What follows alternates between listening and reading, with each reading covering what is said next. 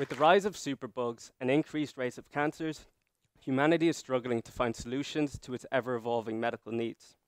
For example, while the number of people being infected by antibiotic-resistant bacteria is increasing, the number of new antibiotics being discovered is decreasing year after year.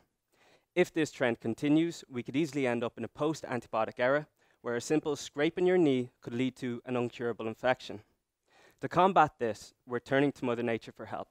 Over 60% of the medicines we use today are derived from natural sources.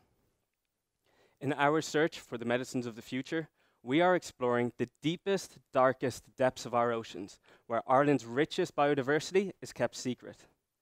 And it's here, at a depth of 1.2 kilometers, in some of the most extreme environmental conditions in the world, that cold water coral reefs flourish.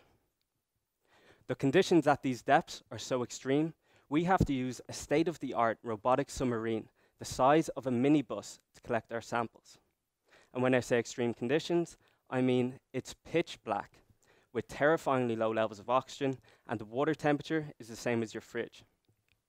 Not only is it cold, dark, and hard to breathe, but the pressure at these depths is so great, it's the equivalent of having 20 elephants standing on your head. And even with these harsh conditions, cold water coral reefs are some of the most biodiverse ecosystems in the world, rivaling that of the Great Barrier Reef and even the Amazonian rainforest. In this one picture alone, there are hundreds of unique species, ranging from corals to sponges, from starfish to sea fans, all of which have adapted over millions of years to thrive in this unforgiving environment. This abundance of biodiversity results in high levels of competition, and this competition plays out in the form of chemical warfare.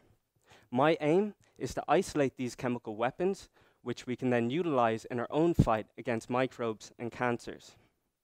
Take, for example, this 2-meter tall trumpet sponge. If you look closely at its surface, there are these tiny yellow dots.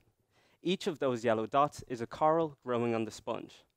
This can negatively affect the sponge, so in a response, the sponge and its microbiome produce toxic compounds to kill the corals. And in a response to that, the corals produce their own toxic compounds to kill the sponge.